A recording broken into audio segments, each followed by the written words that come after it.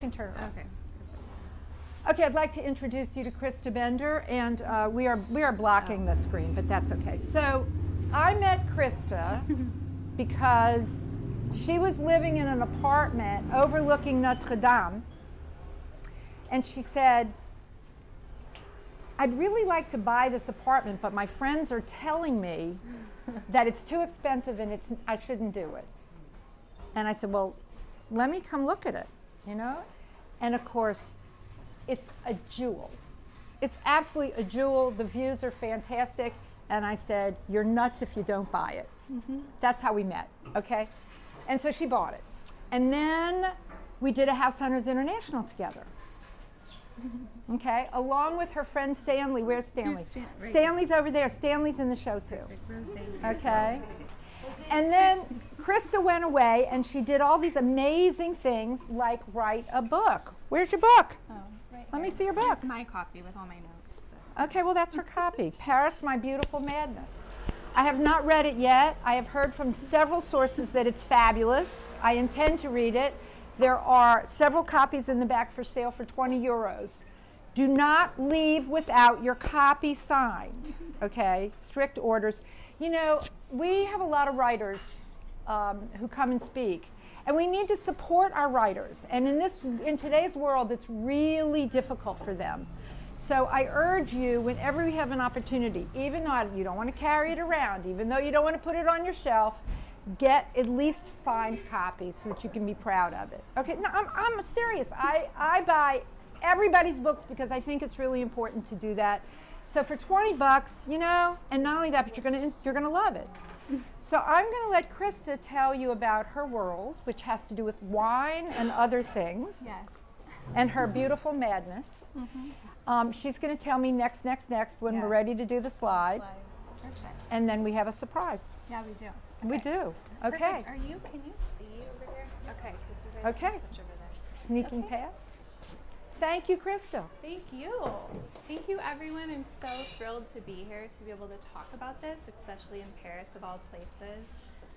I live in Paris. I moved here 8 years ago, and I live here on and off. I'm originally from California. You might need to project. Okay, sorry. Just because they have I noise. feel like I have a mic on. But You it do, doesn't work. but there's this stupid noise from outside. Sorry. Okay, so I live here on and off. I'm originally from California, but as Adrian said, I did purchase an apartment here. I adore it, and when I'm not here, I do rent it out, and that's been very successful. Tell them how big it is. It's teeny tiny, very tiny, 21 square meters. 21 square meters? But the architect did an amazing Yeah, job. but it's in 2 rooms. Yes. It's not. It's technically a studio, but it's 2 rooms, and the architect did an amazing job. It's at the top with it was the chambre de bonne. So they connected both of the old maids' quarters, and there's floor-to-ceiling windows. Anyway, you'll see that later. But we're going to start with my journey and why this book even came to be. So Adrian, you can go next. I can. You can. Perfect. Okay, so basically, Krista Bender, I'm known as the Parisian wine girl. I've pretty much created this alter ego in Paris because the reason that I moved here was because I got accepted to an international sommelier program here in France. And there was only 20 people selected. And so I took that opportunity. I left my corporate job. I was in a very troubled relationship back in California. So that's kind of how the book starts. There's a thread through the book of not only the International Wine School, there'll be a lot of wine facts, a lot of wine education. That's definitely part of it. But it's also coupled with the journey of course, the cliche of the road less traveled and a woman moving to Paris, meeting everyone, it's all brand new, and just wanting to make it here, right? So that's sort of a theme. I'm gonna read just the back of the book because I think it really encompasses what you're gonna get out of the book in a really just conclusive way. So it says, Paris, My Beautiful Madness pulls back the curtain and not only explores Bender's time attending an international sommelier school in Paris, but also the expat world coupled with the Parisian dating scene, which helped her uncover dark and discomforting truths about how she relates to men. So that's all streamed through. So it's sort of like a Sex and the City in Paris meets a wine school and all of these adventures that I was fortunate enough to take. So drawing inspiration in equal measure from Anthony Bourdain and Candace Bushnell, Paris, My Beautiful Madness details the highs and lows of a year of self-discovery and dreamy brunches in the Saint-Germain-des-Prés to the grit of the wine cellar confidential. And then a quote from Amy Thomas, who's an author I adore. She wrote, "Paris, my sweet, and Brooklyn in love." She writes, "Anyone who feels Paris in their bones will love the experiences Krista Bender shares in the pages of Paris, My Beautiful Madness. By turns seductive, sweet, and shocking, it's a story of desire, determination, and always following your dreams." Next. Okay, so to start, I kind of went on the note of I was unhappy in California in a very corporate, dysfunctional work environment. My relationship was a long-term troubled situation. So I kind of did a little week to myself where I went to Patricia Wells Cooking School in Provence. I don't know who's familiar with Patricia Wells. All of us are Everybody. familiar with Patricia Wells. So I met her and I spent a week with her in Provence. And I sat across the table from her and I was sort of telling her, okay, I got accepted to this sommelier school, but I have to leave everything. It's a huge risk. I'm making a great salary. I'm living in Los Angeles. I have a great title, all of the things, right? You're in corporate, you're moving up. But should I go? Should I do this? I feel like I'm too old to do it. And she just sat there and I vividly recall her turning to look at me across the table and saying, "Go to Paris. If you even have to ask yourself, should I go? You don't deserve to." The answer is an absolute yes. Next. And here's pictures of my time in Provence with Patricia. That's her and I. And she was also very good friends with Julia Child. So here's Julia and Patricia. And this trip to Provence really was the nail in the coffin for my whole Parisian experience, adventure, and the fact that now I've spent a lot of time living in France. Was the course in Vaison-la-Romaine? Yes. A little tiny Yes. village, right? Gorgeous, Yeah, gorgeous village. So that time was very special and it just kind of sealed the deal. And then Julia Child gave Patricia one of her stoves. And so there I am cooking on the stove. And I just remember this moment was the moment where I decided that I wasn't going to live the traditional route. I was going to leave my relationship, leave my job, and follow the wisdom of Patricia Wells. So that's what I kind of. What did you say? Face us when she Oh, talks. You okay. can't hear me. I thought she So said sorry. something about sex. No, keep telling me. Okay. That's coming What I later. heard was something about sex. Sorry, So, guys. Yeah, if you and- can't hear me, please interrupt me because that's not fun for anyone. So, okay. you so just have, next. because of the noise, Yes. and I'm sorry, but otherwise, if we close these windows, everybody's going to be unhappy. I know. Okay. So, Perfect. next? We're No? moving on. So, I did accept that invitation to wine school, and this this was the first statement from my professor. He was very dapper. I still know him to this day. I've changed, by the way, all the names in the book because to protect everyone's privacy. So it says Levine, that is not his real name, but we're going with it. But he entered the room. He was wearing a Gucci suit with an Hermes belt. He was the most sophisticated man. He's a master sommelier in Paris. And he said, "Wine has a place at the table. We are going to be experts at expressing the emotion and the sentiment of a wine to allow others to enjoy the pleasures of the mouth." And I'm just going to, you can go to the next slide to show them this. Is that him? Yes, this was our first day of class. And he's Monsieur pouring wine Lavigne? already. Lavigne, Laurent Lavigne. That's his name in the book.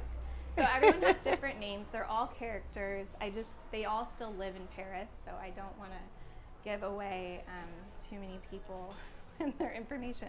But so I go on to say in the book, this was said in French as an opening statement and quickly translated by Mr. Porter. The entire course would be taught in French, then translated into English. I was captivated.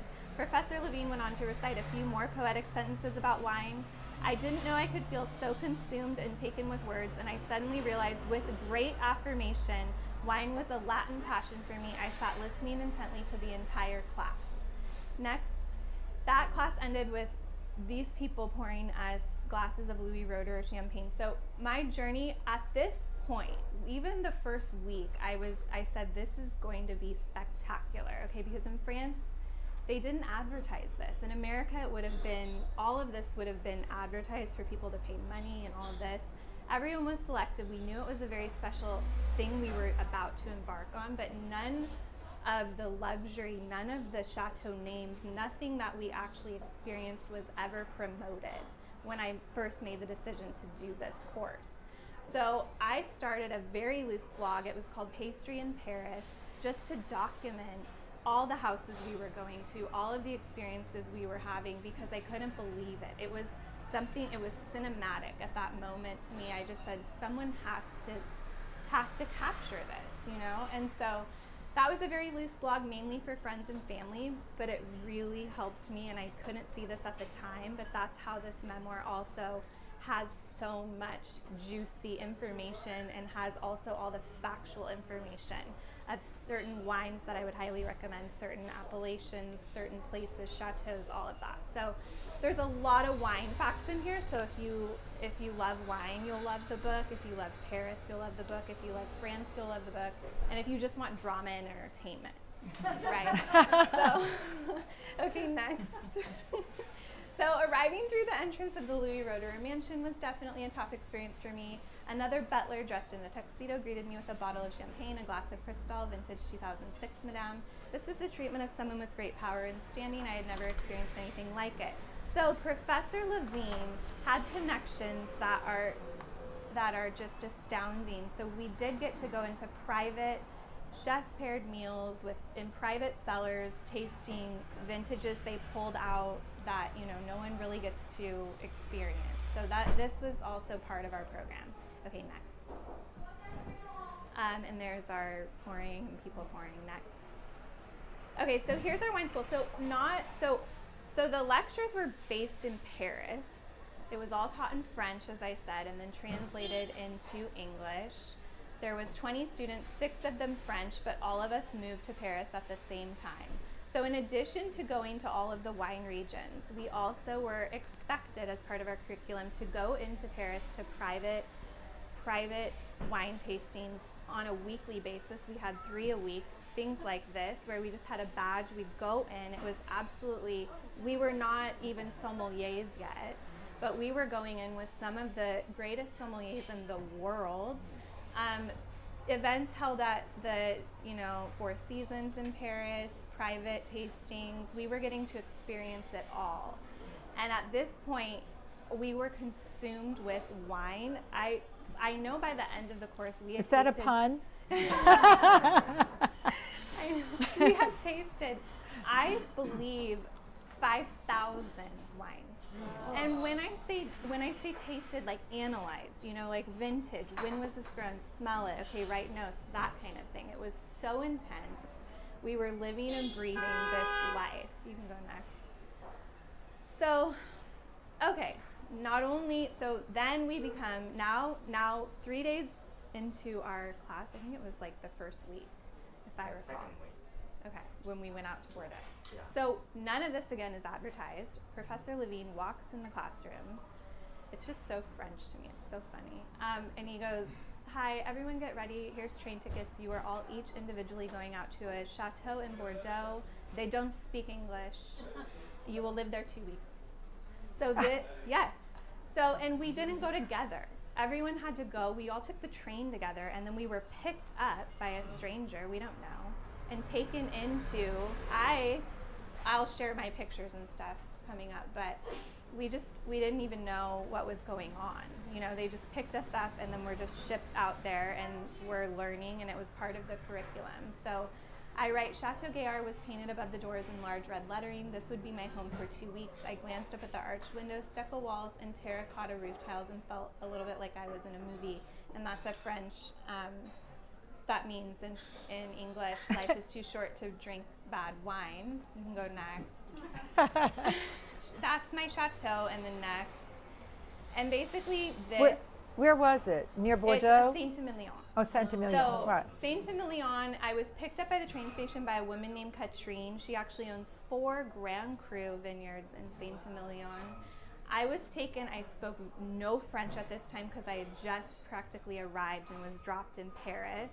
I had none of my classmates at this time with me. And this is all beautiful because it really forced me, and there's so much information about it in the book, about the journey of it, about the foreignness. I had a huge nightmare the first night I was there because I was in this by myself. They all left. And we're in like a little village, and everyone left, all the winemakers, even the owners. You can go next. This was my entrance, and then I was in this chateau. So we're talking kind of a little bit under the Tuscan sun, but in Bordeaux. And I had just miles of vineyards. No, you couldn't even see another building, you know? So I'm there all by myself for 2 weeks every night, and then all the winemakers arrive in the morning. So, but it was so amazing because, you can go next. To really quickly, there's a classification system. Does everyone drink wine? Most people in here. Have you traveled to wine regions in France?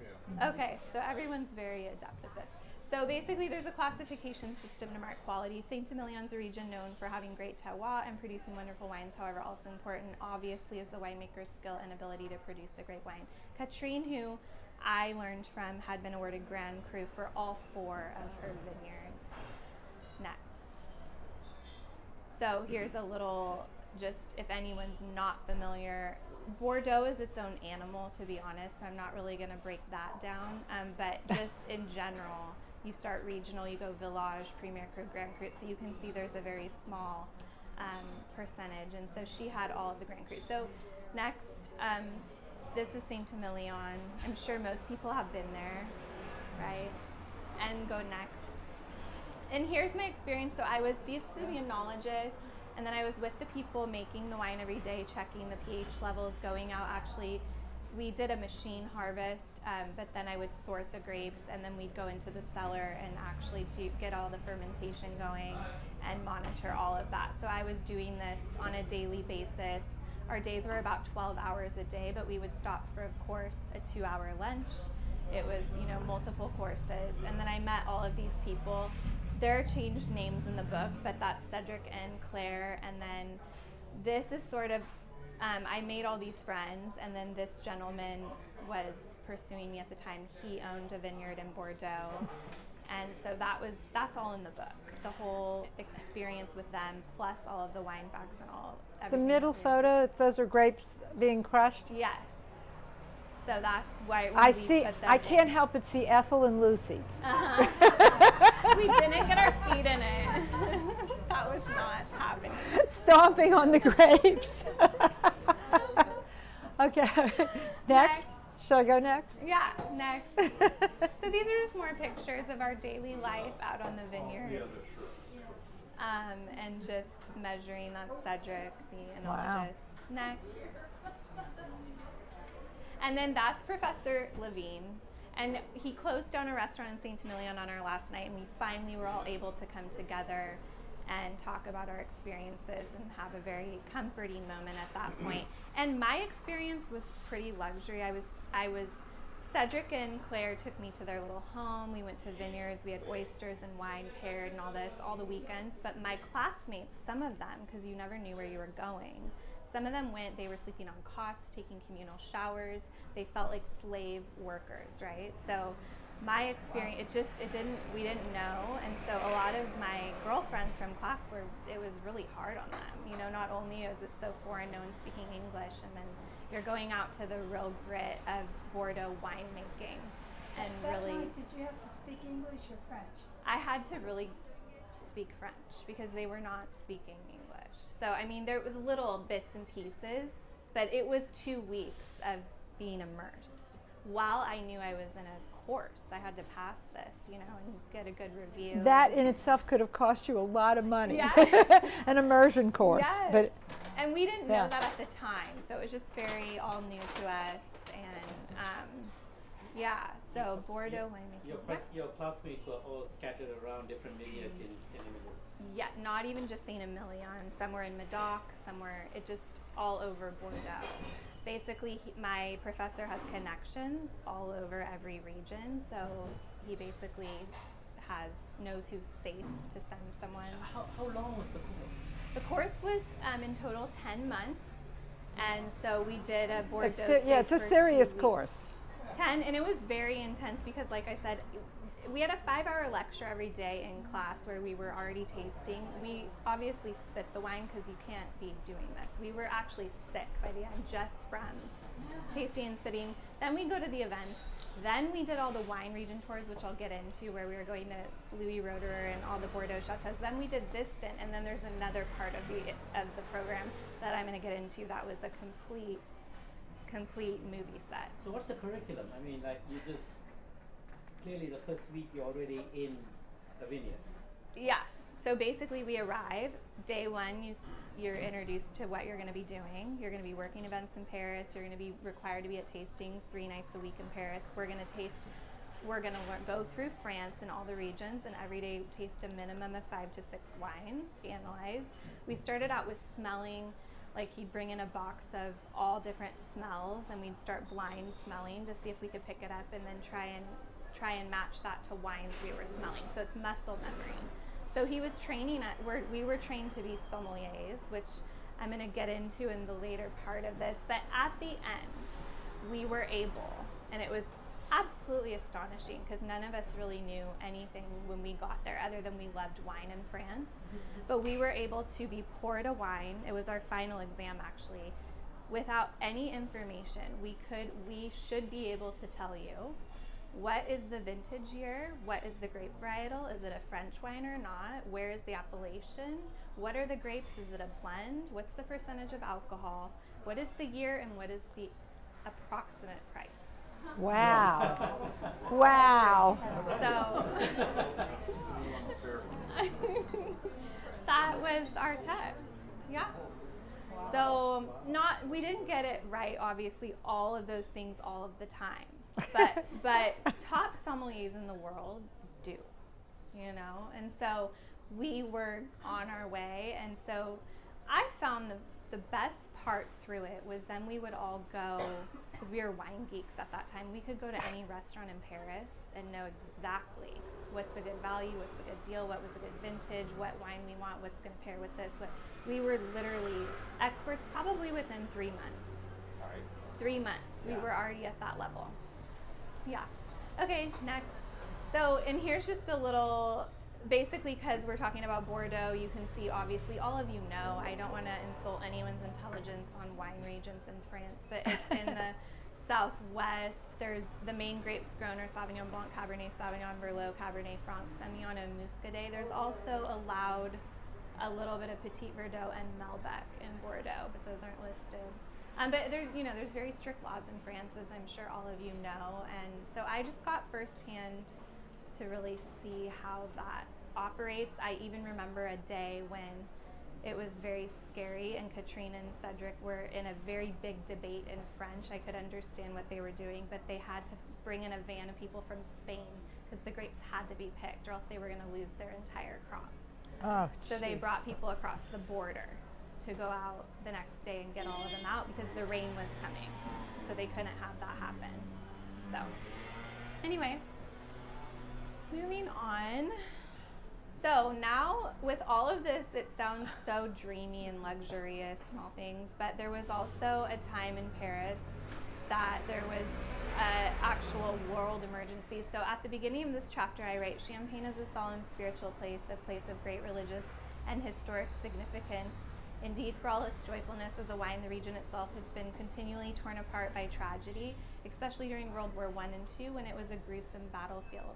As a result, there's a soulfulness here that's as palpable as the dazzling bubbles in every glass you have. And keywords here are tragedy and gruesome battlefield. So next, this starts a chapter where I write, at 10:35 p.m. I checked my phone while scrunched up in the movie theater chair. I was on a date, Benjamin's hand resting on my thigh. Feeling the panic seep in, I scrolled up to the beginning of the message stream, Paris is under attack. So this was when the Bataclan concert hall terrorist attacks were happening. So we had been in Paris a total of 2 months. We had just gotten back from our Bordeaux internships, and this happened in Paris right at that November time. 13th. November 2015. Yeah. So there was shootings all down the 9th and 10th in the cafes and those arrondissements and at the concert hall. So Paris, it was a very tragic time. Was anyone Everyone here who was here. I was here.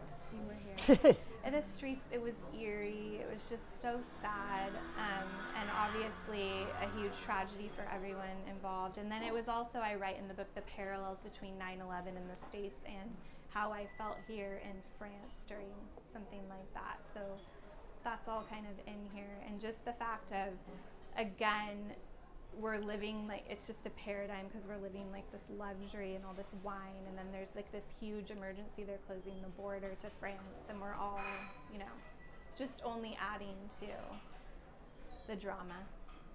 So go ahead. Okay, next. So this, okay, so I told you there's one other aspect of this wine program. So this was that not only did we have to go to Bordeaux and do all of that and then all the tastings and whatever, but we were also expected to do an internship at a fine dining Michelin star restaurant in Paris under the sommelier and and that was a 6-week course. So my interview, we had to interview for it too, and it was very competitive. So do you remember Citrus Étoile in the 8th arrondissement? It has since closed. Citrus Étoile. It's right by the Cartier, by the Arc de Triomphe. I was very sorry to see it close. Yes, it was amazing. And so during my first interview, the sommelier said this to me: Krista, I expect that you will dress like a glamour girl every night. By this I mean dressing sexy, walking seductively, high heels, makeup, and tight outfits. So I was clearly, like, I'm in a school program, but this is also now what I'm going to be prepared to do. So you can go next. Could I ask you, was it the American co-owner, the wife of the chef who told you that? No, it was the French sommelier and general manager. Yes, but Elizabeth, Meredith, is right here, who you're talking about.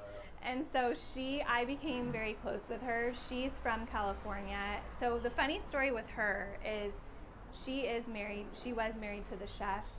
In the book, his name is Gabriel. And she was in LA dating Richard Gere on a date, and the chef came out to the table because it's Richard Gere, so he was, you know, presenting and doing all the touching of the table, and she said they locked eyes, and she left Richard Gere for Gabriel Epi and then whisked away to Paris.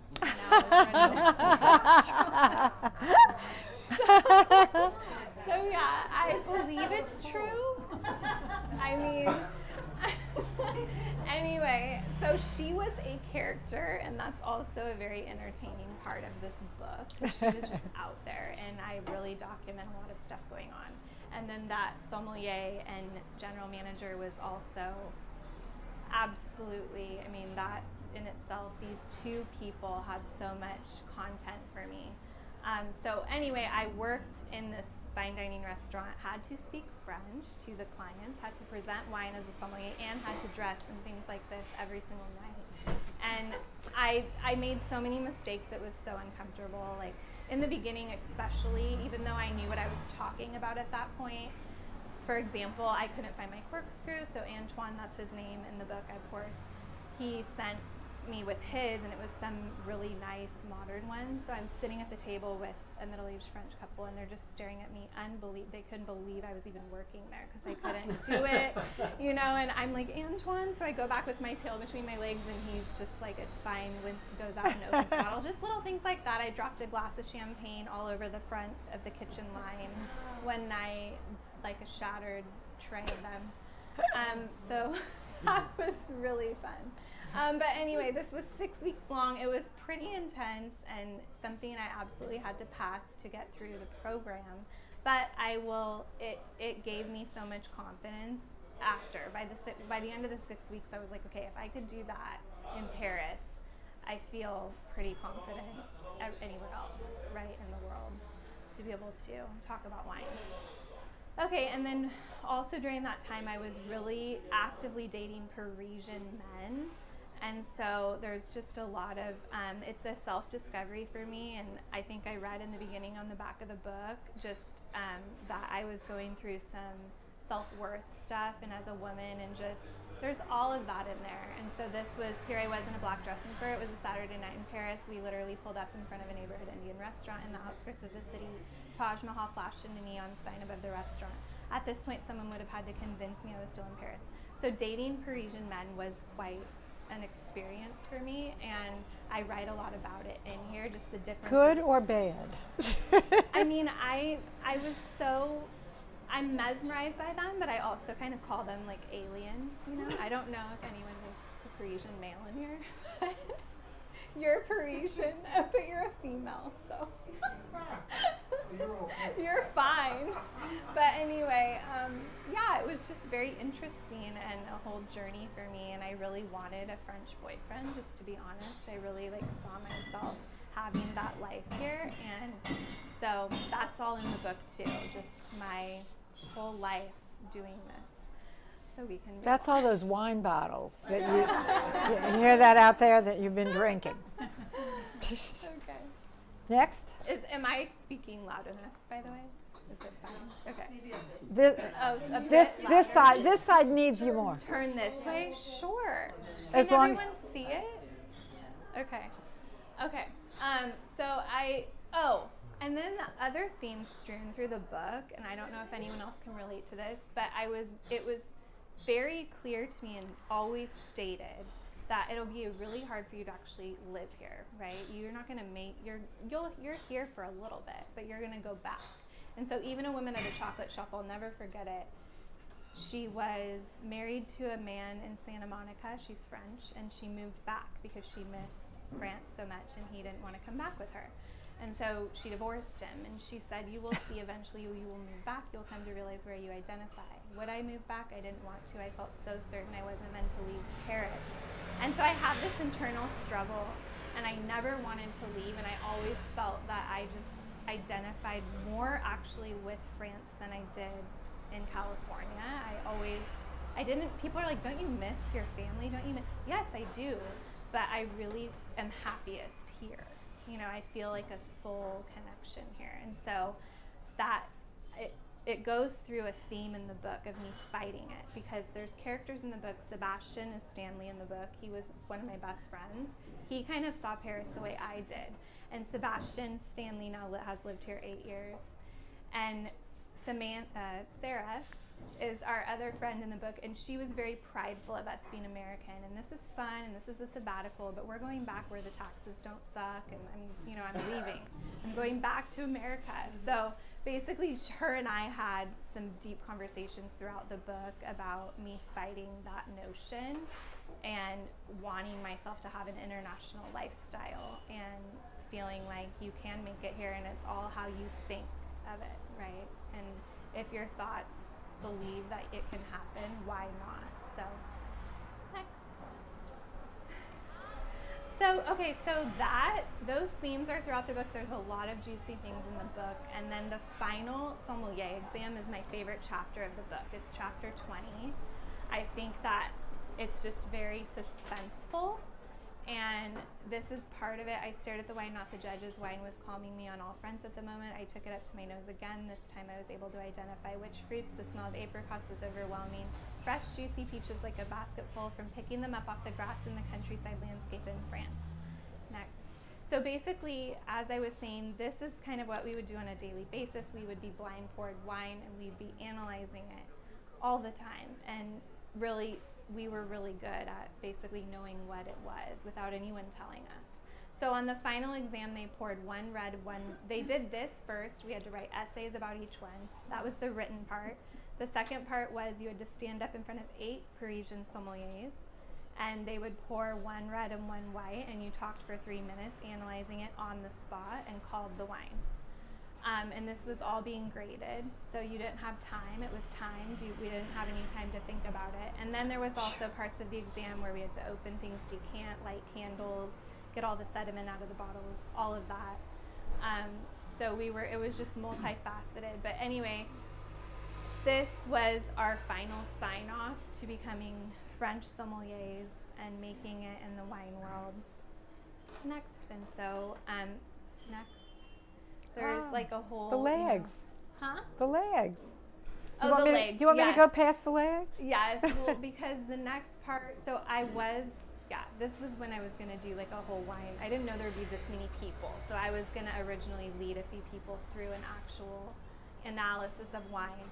But basically, we were learning, there's not even just one aroma you're smelling, there's primary, secondary, tertiary aromas. So you do all of that in your analysis to the judges. You also are talking about viscosity, you're talking about the visual characters, why you're calling a wine based on the visual side of it, the aromas, and then of course the taste. So that was all included in all of our training. Okay, so Sebastian. So we basically, at the end of No, wait. Stanley in the book is Sebastian. Yes. Is that it? That's, okay. sorry. Does Okay, everyone got get it. Yeah, because I changed all of their names, but he's painted in a very good light, so he's okay with me stating that that's Stanley's him. okay.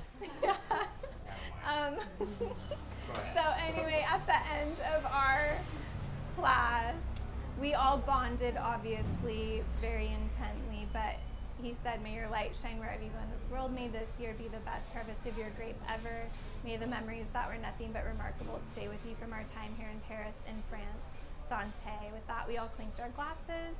And at that point, I vowed to myself I would not lose the option and determination of making life extraordinary. Not good, not even just great, extraordinary. So, you can go now. You lost me? Because of the I'm so traffic. sorry. It was a quote by Stanley, a beautiful quote. Just,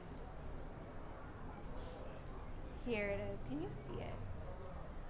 Well, at the end I say, with that, there's our class.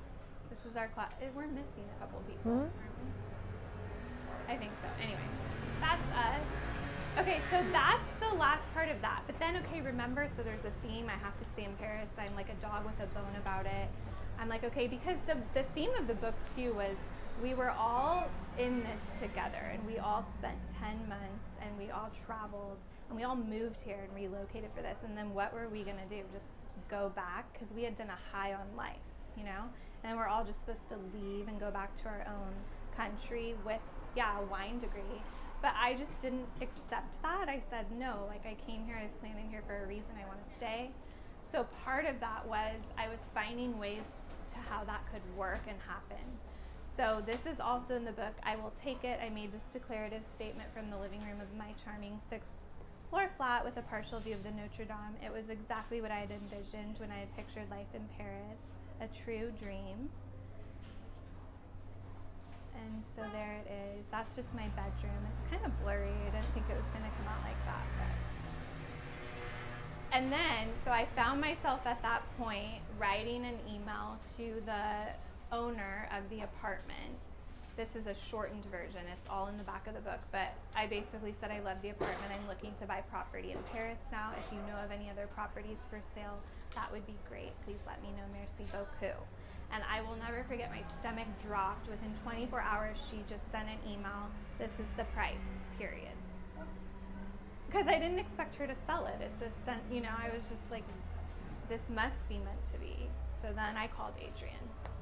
And then we shot a TV show called House Hunters International. And it was called Champagne Problems in Paris. And Stanley's in it, too. He was my little guru. So Stanley's kind of That's the crew. Yeah. And then here we are going apartment hunting. And so anyway, I ended up buying that apartment. I still own it. And like I said, I rent it when I don't use it, but I've never regretted it for a minute. I feel like the luckiest person. I know other people probably own places in Paris, but I've never ever gotten over my love for Paris.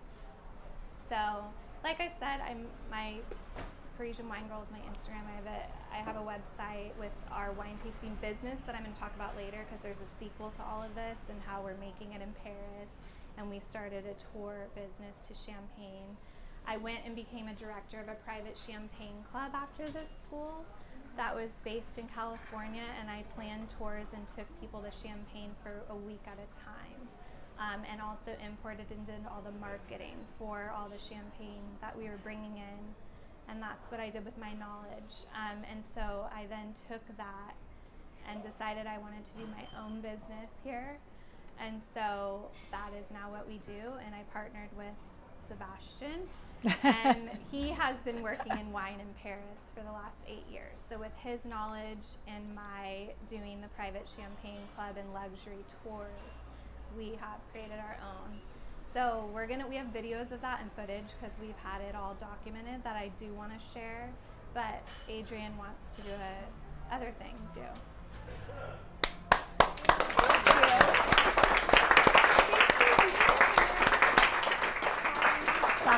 Stop it. So you live both here and Okay, you're back on. There you go. Latin. And then do you think we're going to be able to upload the wine videos after? Maybe? We're going to try. Try. Okay. We're going to try. Okay. So if anyone has any questions, I'm here to answer anything about Paris apartments.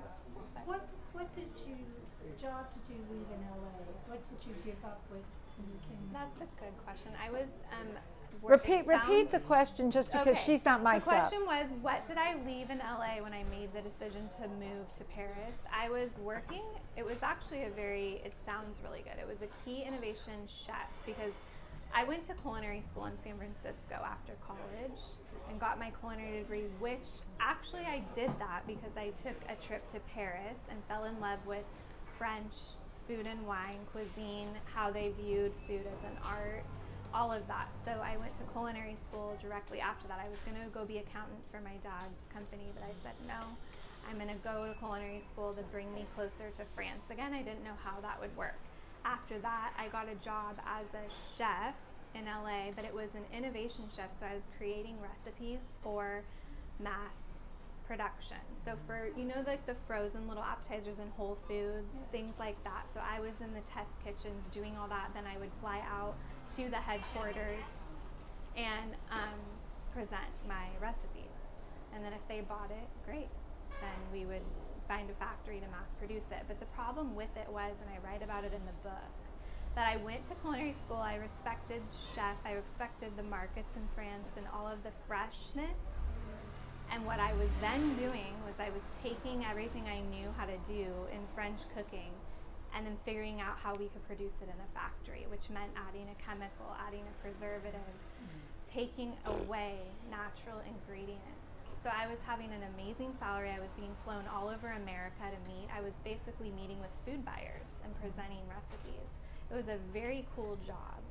But in my soul, I was like, but this is against Not right. what I want to represent and fresh quality and food and right. So I mean, that's really what they have to do. They have yes, to take all and this, then you go find a factory, and then you have to add chemicals and preservatives yeah, and all then that it's stuff, mass and then produced.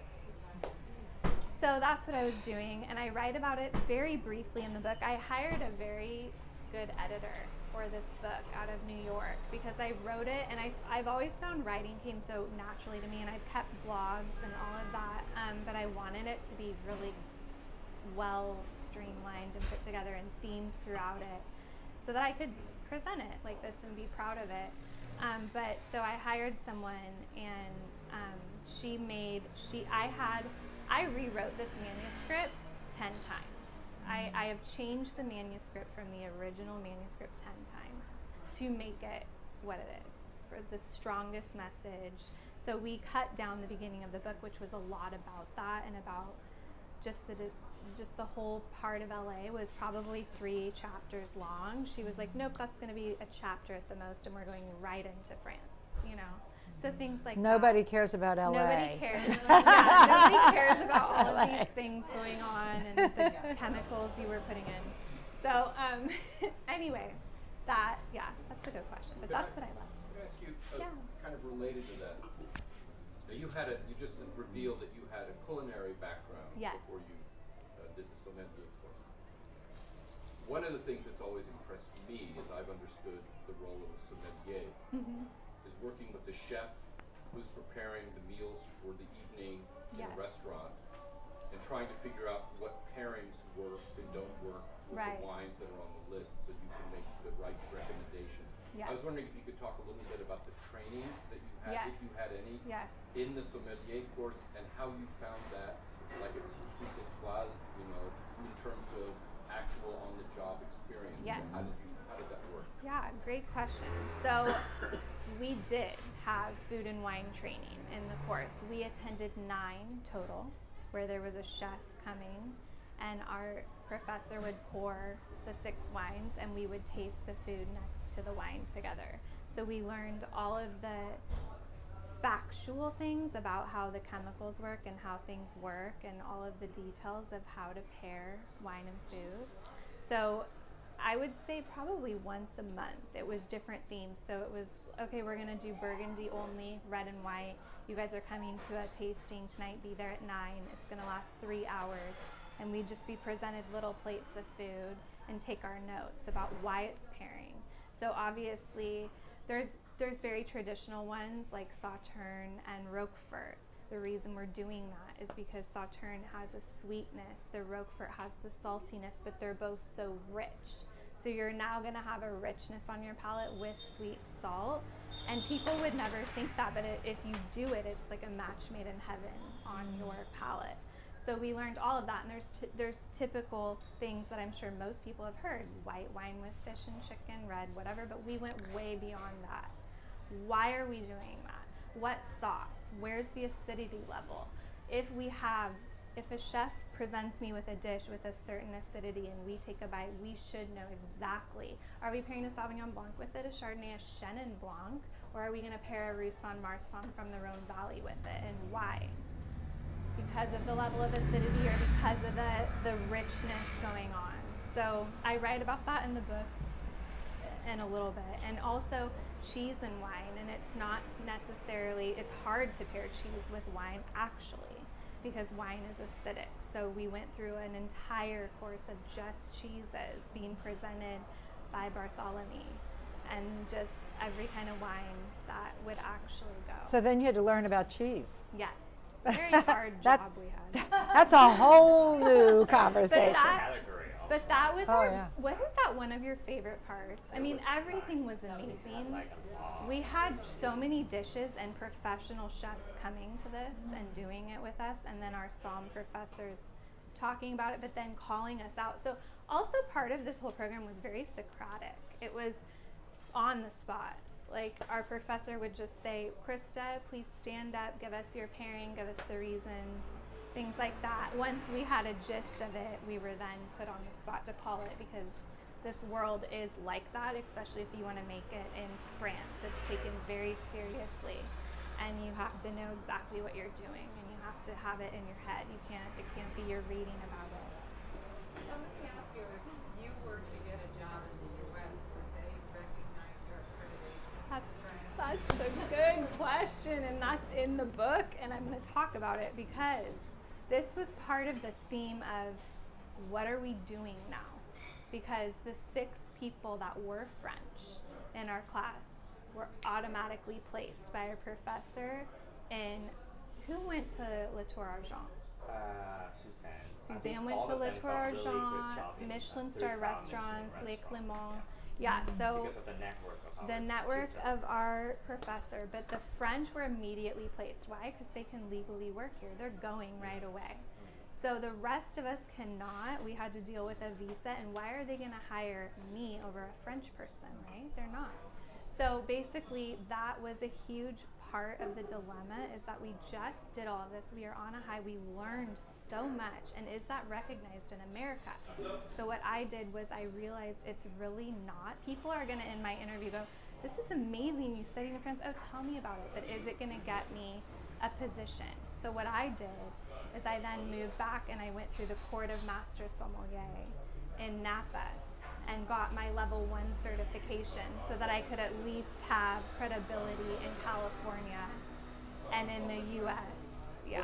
But this program greatly helped me, right? Sorry to interrupt you. I want to pick up on this just a little bit, because if I'm not mistaken, the leading French contender for the best sommelier in the world this year was a woman who was actually practicing the craft in the US. I think she was in New York.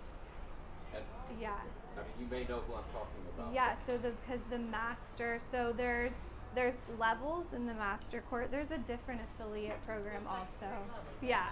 Well, so it's level 1, then there's level 2, which is certified, level 3 is advanced, and there's only of advanced, I think, 230 in the world. 56 now. Okay. 256. 256. There's a new Korean girl who started like 2 years So, ago. exactly. So this degree that we got, That's yes, hard. if you Yeah. have Laurent Levine writing you a letter, yes, you'll get into Michelin star restaurants in Paris if you're French. But the French are not even, I mean, this was The French are not going to hire an American to be Absolutely their not. sommelier Absolutely in not. their French restaurants. No. It's not going to happen. ever. It's not going to Right. happen. So this was Right. part, I They did couldn't. this. They don't trust us to have a No. top. They can't No. just like. But let why would they themselves take that be away guided. also from a French citizen, No. right? Why are we, they're not doing that. So anyway, that was part of my dilemma, is that I had all of this knowledge, and then I really had to figure out what I was going to do. I don't know Because yet. I didn't I want to haven't lose tried- it, and I tested didn't it want to yet. lose the credibility. I'm so waiting. that's what I did. I went and got my reduce the master quality, court like just the, to restoration have that, skill. as a safety net of like, this is what I did, and I'm Oh. actually certified out of a real Oh, good recognized idea. program. Okay. Everyone Okay. has a different taster. Not everyone has the same taster Yeah. and the same smell. Okay. Correct. We'll How see. do you arrive at this absolute definition for a particular wine? That's such a good question. So the question was, not everyone has the same perception when you taste and smell a wine. We're all different. We all like different things. So we were trained. It started with, so I would say, so we were trained first on aroma. Like he brought in all of these scents and said he says 200 aromas. Because in wine there will be 200. It's absolutely incredible because I kind of went over tertiary, primary, secondary aromas. There will be, and it also matters if it's sans aeration or with aeration when you're going to get aroma. So we were also trained when we're going to swirl our glass, when we're not, because it's key in the beginning to have your aroma without any aeration on the wine to be able to call the wine.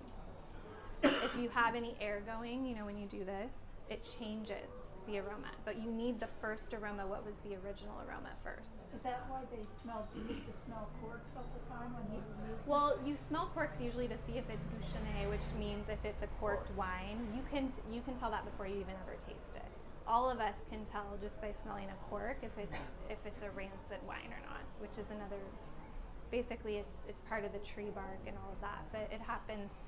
I don't know the statistic, but probably 1 out of every 20 bottles. We just went to lunch the other day, and immediately I smelled it, didn't even taste it. I was like, "This is corked." Thank you. So, anyway, but but the French respect that, honestly, when you pick that up, because everyone knows that in the restaurant industry, and it's just part of the thing.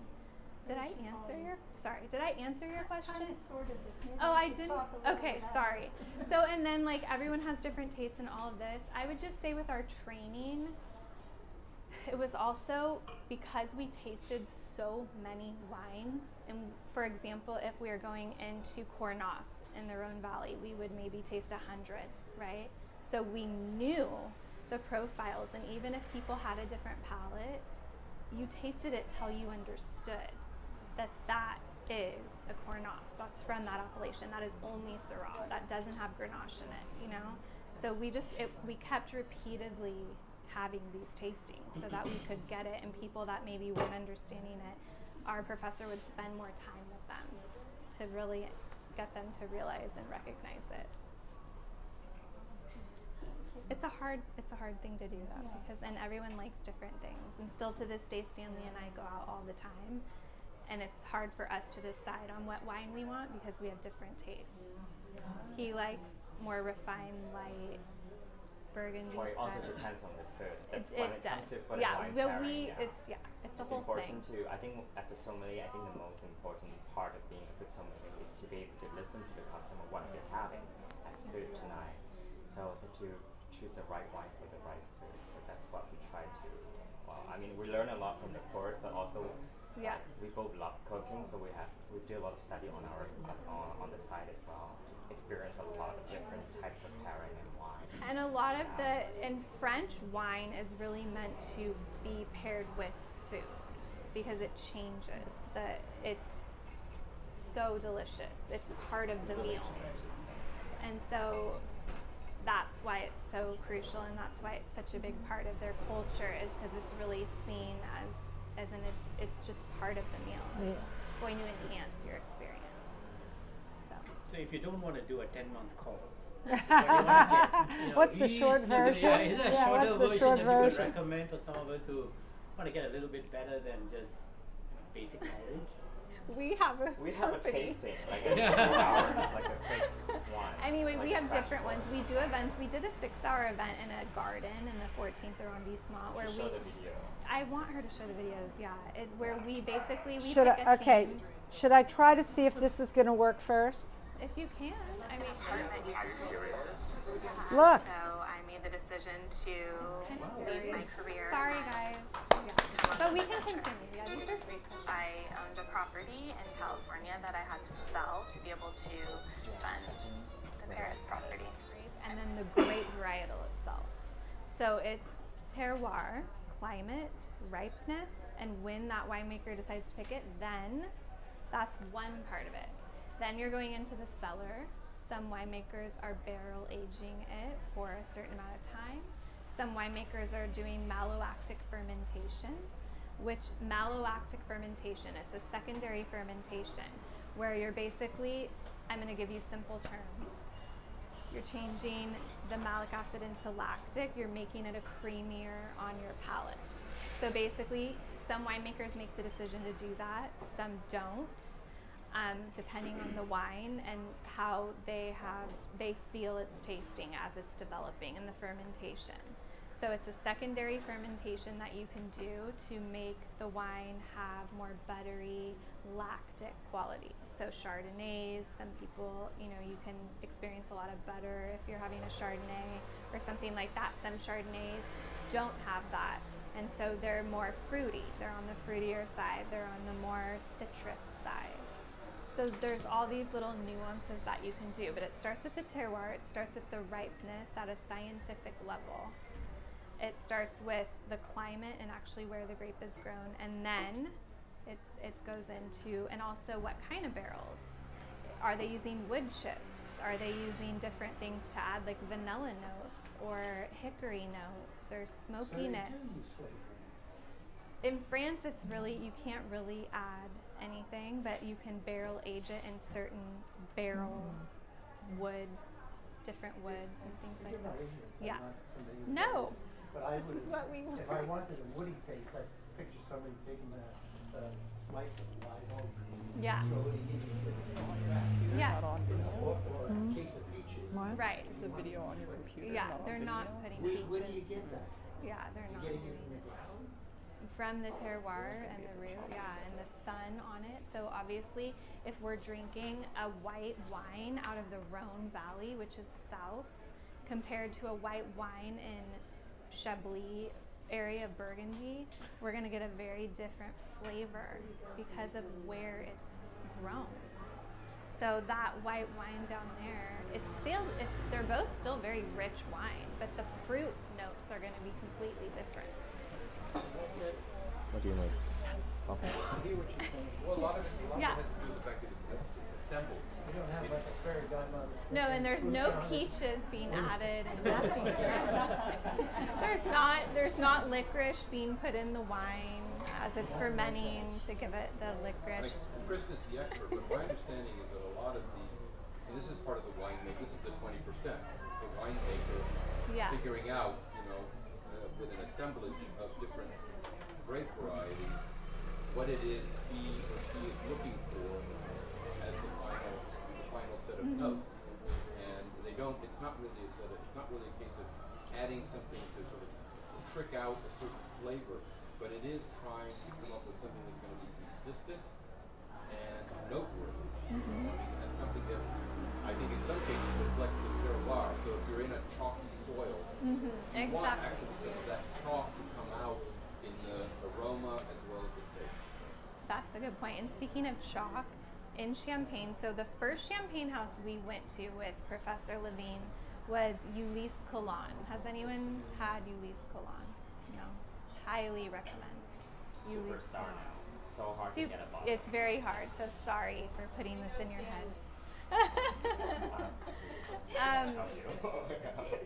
But anyway, the reason I'm bringing this up is because his soil, he barely has to even touch the champagne. His soil is, there's so much chalk going down so deep that when you drink that champagne, you get this chalkiness that is, it's a good thing. It's such a positive thing when the champagne is coming up into your aroma because of his soil.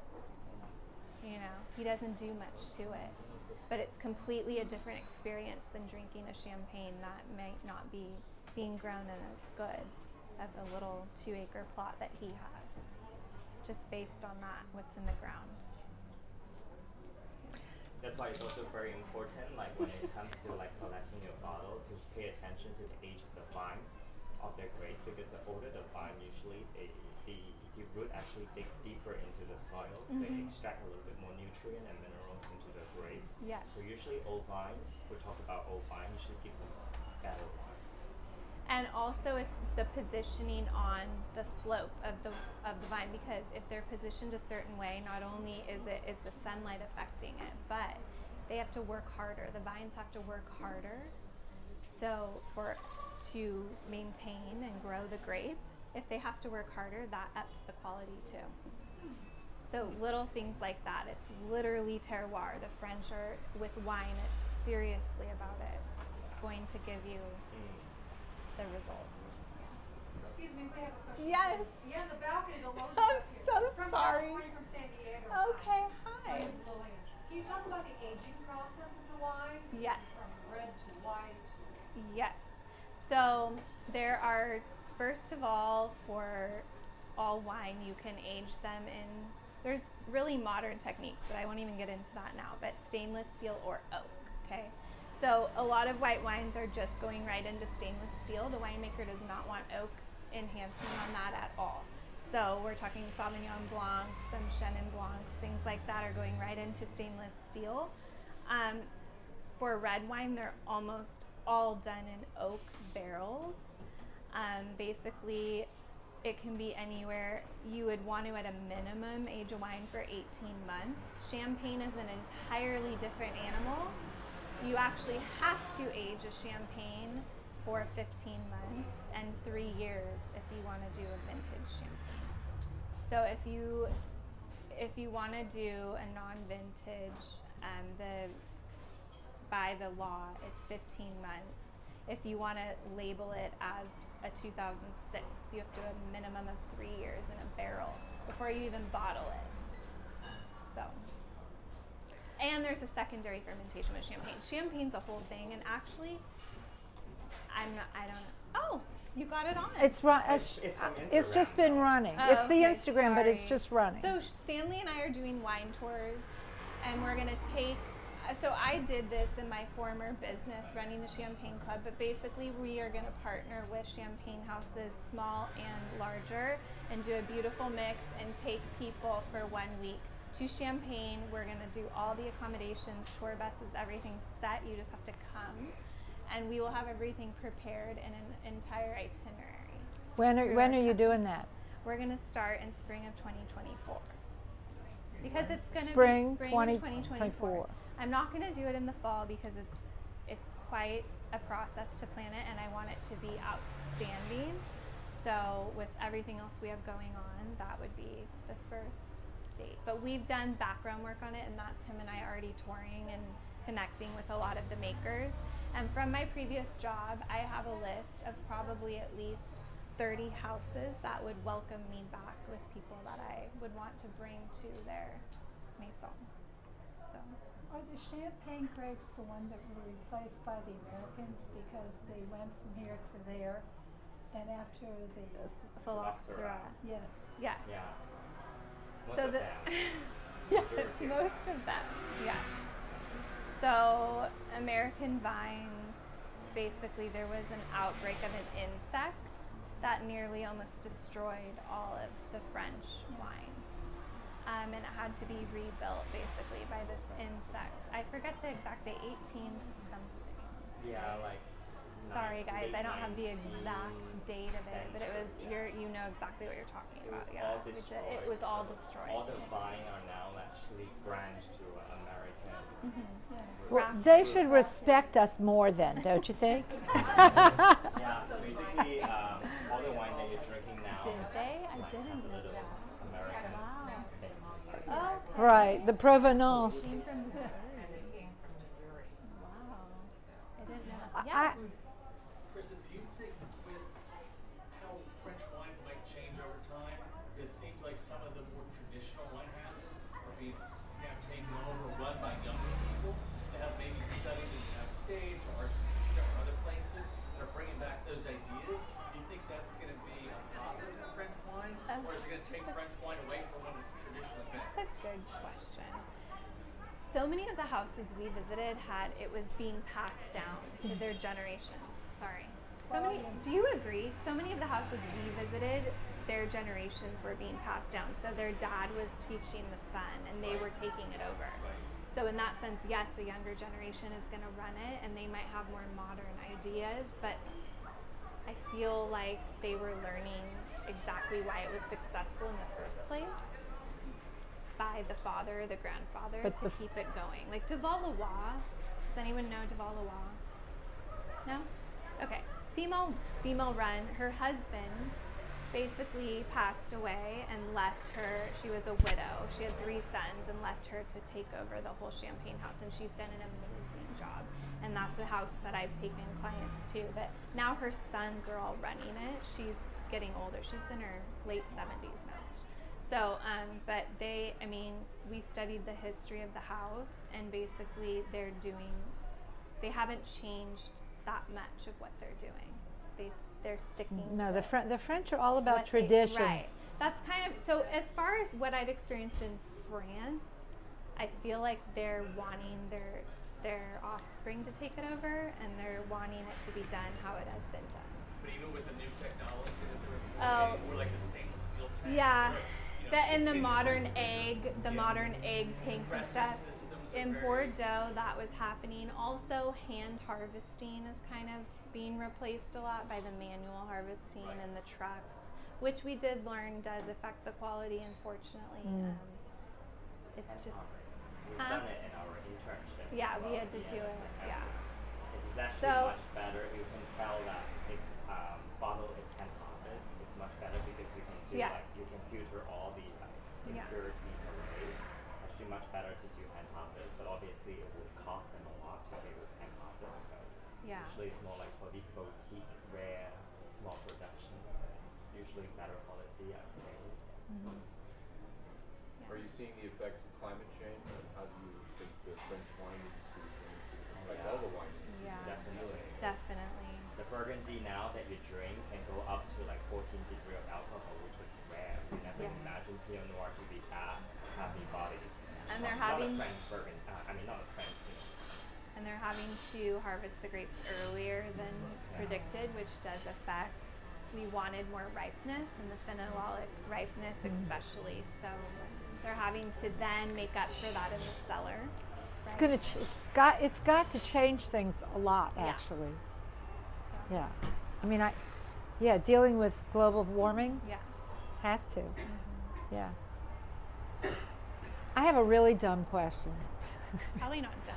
I have one wine that I like. I thought you don't drink anymore. Well, no, it's not that I don't drink. I'm just on a stupid diet. Oh, okay. Okay. So I don't drink for that reason. Oh, you're still doing.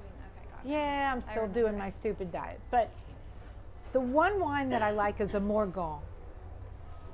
It's so delicious, this one. You do? Oh, I'm so glad I'm not the only one. Gamay. It's a Beaujolais. Yeah. Right? And all I know about it is that it's been aged in oak for 5 years. So I don't know, is that right or wrong? I don't know.